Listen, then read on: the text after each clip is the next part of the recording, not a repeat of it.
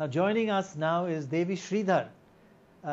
Devi Sridhar is here to answer 20 questions on everyday important issues that we face and what should we do with it. Thank you so much for joining us. First question that's come in from viewers. When I come in from outside, say a public place like a market or an office, or I've been in public transport, are my clothes and my shoes a source of infection, and what should I do with them? Yeah, so the virus does seem to last on clothes and on shoes. So the best advice is to leave your shoes outside because the virus dies within minutes in UV or in heat. And if you're inside, to quickly change your clothes and wash them. Right. Should I not touch door handles in public places? Should I use a piece of disposable paper to touch handles, or use part of my clothing like a sleeve or part of a sari? Will that protect me? Yes, definitely. Because one way this virus spreads is that someone who might have the virus touches a doorknob, and then if you're quite fast, the next person there to touch it, you could get the virus on your hands. And given how much we use our hands to touch our faces and our eyes, you could get the virus. So the best thing to do is to use gloves, or to carry disinfectant, or to use a piece of clothing to open the door. Okay, next question. What should I do with shopping bags as I bring them home? Do I use soap and water to wash the bags, or use disinfectant? And do I wash the packets inside? Of course, wash all the vegetables and fruit. What do I do basically when I bring back shopping is what people want to know. Yeah, so I think, a bucket with soapy water and then quickly just to wipe through anything that you want to take into your kitchen is a good measure. Also, if things are in packets, you can take them out of their packets and throw the packets away and transfer them to containers in the house. And so that saves you having to wash the packets as well.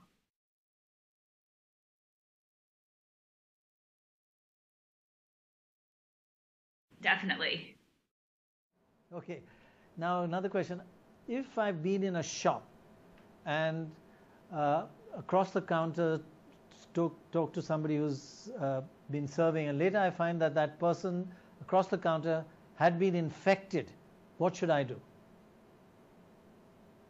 Well, I think the first thing is to make sure that you, as much as you can, isolate yourself from any family members, especially elderly family members, to see if you develop symptoms over the next few days, and to wait and see it's not that just because you're around someone you get the virus. It's dependent on how long you're around them and if droplets could have been spread from them to you. So it's not a guarantee that you'll get it, but it's better to be cautious. Okay, so how long should you isolate yourself? The current advice is 7 to 14 days. Because there are people who are asymptomatic, meaning they can hold the virus, not display major symptoms, maybe just have a slight sore throat and pass it on to others. And so the WHO advice is now 14 days. 14 days. When we go out, we leave our mobile phones on tables and other surfaces in public places. Do the phones get infected? Do we need to wash or sanitize our phones? Yes. So actually, this virus seems to survive quite a long time on mobile phone surfaces. So the best thing to do is when you get back home to just quickly give it a wipe. This virus dies with soap and water, and so just a quick scrub of your phone once or twice a day should be sufficient. Right. So just a damp cloth with soap, and obviously dip your phone in water. So we know that the coronavirus can affect you through your nose and through your mouth and eyes. So wearing a mask protects your mouth and nose, but people want to know, what do we do about eyes?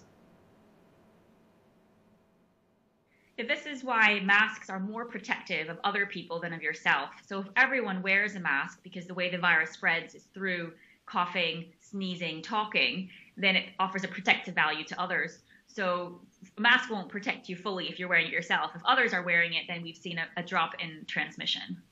Right. So is there anything you can do to protect your eyes?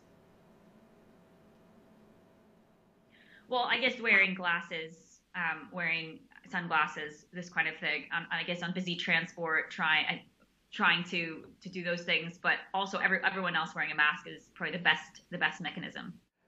Now, there's also a lot of confusion and talk about air conditioning. Is it okay to use air conditioning or be in a room which has air conditioning, say even in a public place? Well, I think we don't have a good answer to this question because we don't yet know if this virus just spreads on short length droplets or can go further with aerosols. What we have learned from the cruise ship experience, the Diamond Princess, is it does seem to spread through ventilation systems. And so it's worth bearing that in mind. Well, that is a worry. It's not conclusive, but it is a worry. Okay, there's this question of, do I have immunity if I had coronavirus and I've recovered? Am I still infectious? Can I give it to others, or can I get it again? Well, the first few studies are coming out, and these are taking place in monkeys. And what they've shown is 35 days after clearing of the virus, these monkeys were exposed to the virus again and did not get reinfected and seem to have some immunity protection.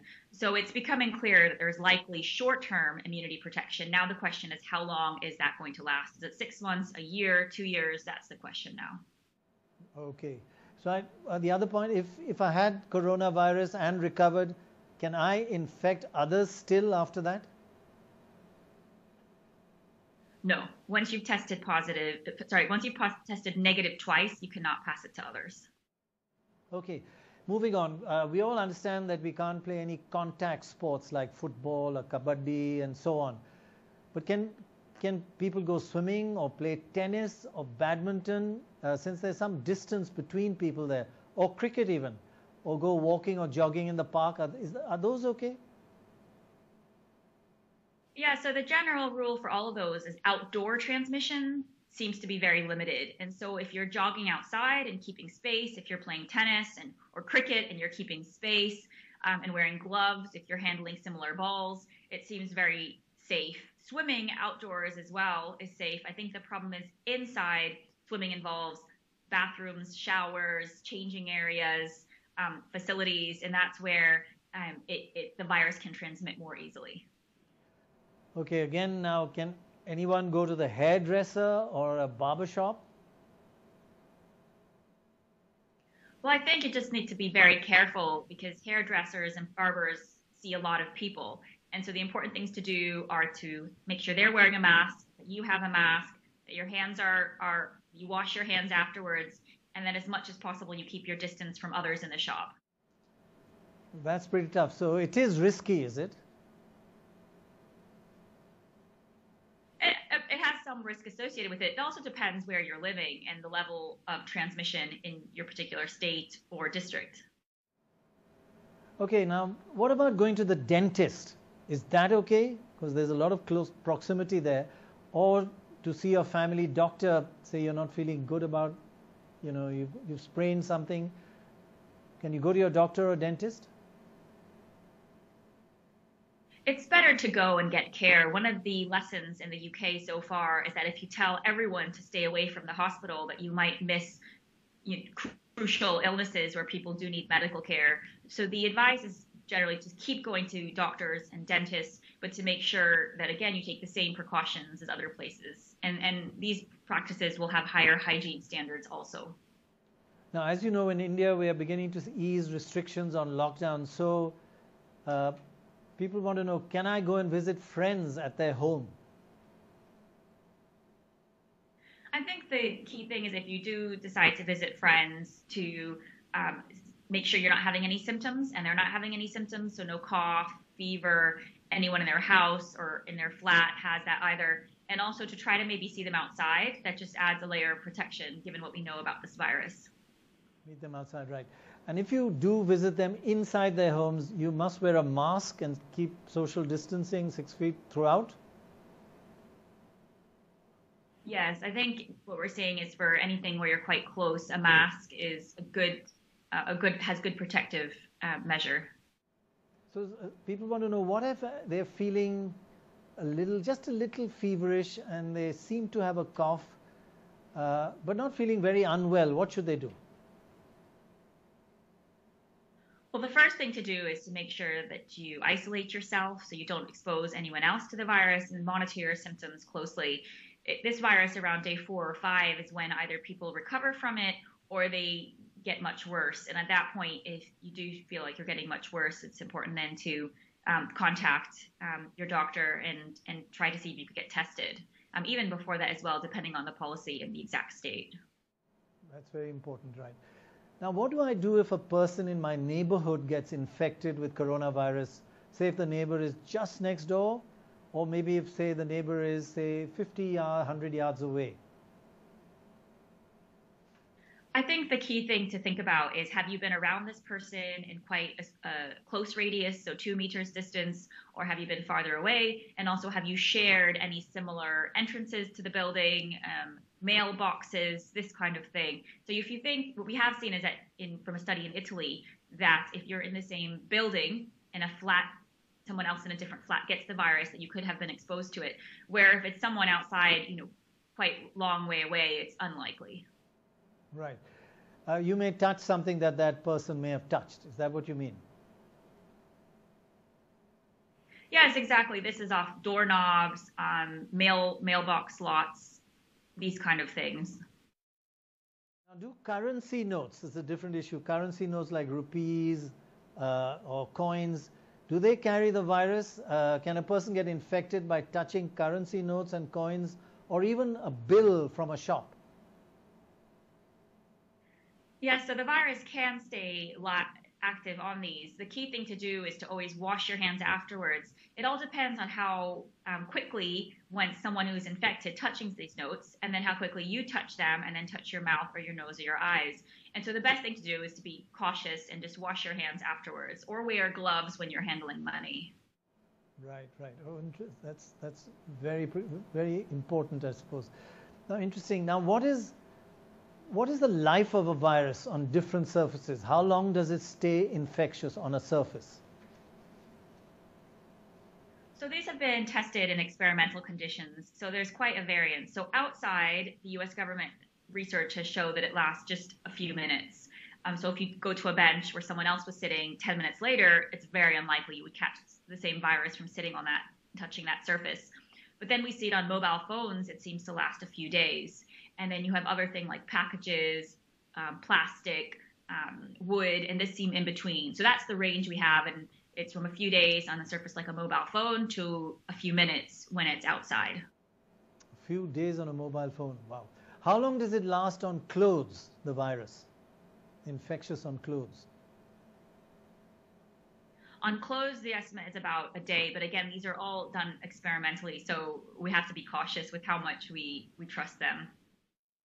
Right now, India is starting up, as you know, interstate travel. So should we begin to travel by train or by bus or plane, or is that still risky? Well, I think the thing to say is that we're still at the start of this pandemic, and that this is going to run for quite a long time. The World Health Organization noted yesterday the largest daily increase in the number of cases since the start, over 100,000 in the world. And so you need to be attentive to where are you traveling, what are the hygiene cautions in place, are others wearing masks, and is your journey actually essential? I think right now a general rule is that if it's essential travel, it's fine to go ahead as long as you're cautious, where if it's non-essential travel, it might be worth delaying it till there's a better idea we learn more about this virus. Yeah, we need to learn more. Everything is uncertain. So The Economist has said there are more deaths by coronavirus now than anything else at the moment globally. So another practical issue, everybody has little issues in their homes, problems, etc. Should they allow people like carpenters, plumbers, electricians to enter and leave their homes, come in and go out?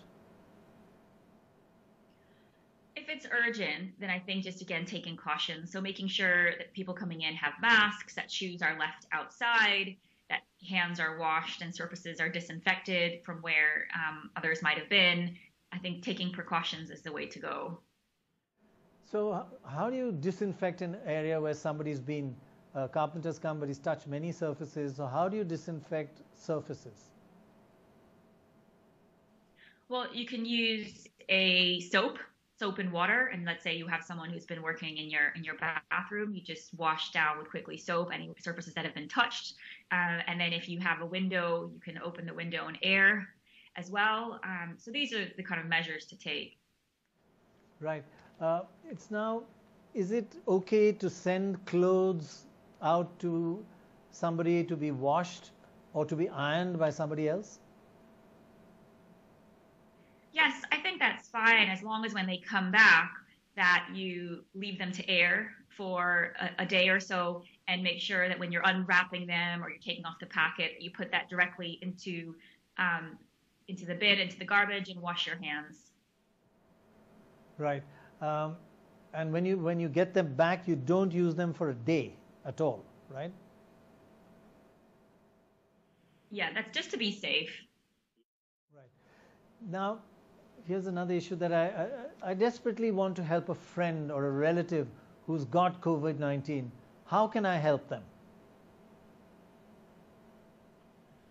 I think the first thing to do is to make sure you call them, reach out to them, because just if they're isolating physically, you can still socially make sure that they're feeling fine and not too lonely. Also, make sure you can help with groceries, any medications they need, helping with any responsibilities they have in terms of caring responsibilities to their kids. So in New Zealand, they've called this a bubble, that every community, every neighborhood should have a bubble where we all look out for each other and take care of those who are having COVID and what burden they might be feeling that it's lifted by the others in the community. That's important. The bubble is very important. Coming to the very last bit, is it possible that children can infect adults? Children generally are less susceptible to this virus, but can they be carriers and give it to adults? So we do know that children carry the virus. There was a German study that looked at the viral load and found children carry the same viral load as adults. What we're less clear on is how they can transmit to adults. There's much less research on that. So we don't yet know the degree of transmission from children to adults. So given the research, is it better to be safe now? Yes, I think so. I think we should assume that reasonably kids can transmit this virus to adults, and just to be cautious. And children, thankfully, have very mild symptoms or no symptoms at all. Okay, sorry, we've taken a lot of picked your brains a lot. Finally, if a person wants to be tested and they're worried that going to a hospital for testing, there may be queues and crowds, and they may come into contact with others who have got the virus and may or may not get it, how can a person be tested safely? Well, again, I think there's different innovations being tried. So in the UK, they're doing phone. You can have your booking by phone or by the website, and they give you a time slot, and you try to go to that time slot, and they are trying to distance people. So I think it really depends on the exact system that's being used in each state for testing. But yes, the most important thing is to make sure that people do not go to testing stations and pick up the virus while they're there. So thinking of actually booking people in for different appointments and spacing them, and so the swabbing can be done in a way that keeps people separate. And South Korea has shown the way that this can be done through phone booths, drive-throughs, walk-through stations, different innovations to try to keep testing as safe as possible. Right. These are really, really important lessons, listening to all that you've said. Wonderful practical solutions based on all your research and knowledge. And yes, there are a lot of uncertainties, and your bottom line is do be cautious. Thank you very, very much for joining us. Thank you very much indeed. Thank you for having me, Dr. Roy. It's a pleasure.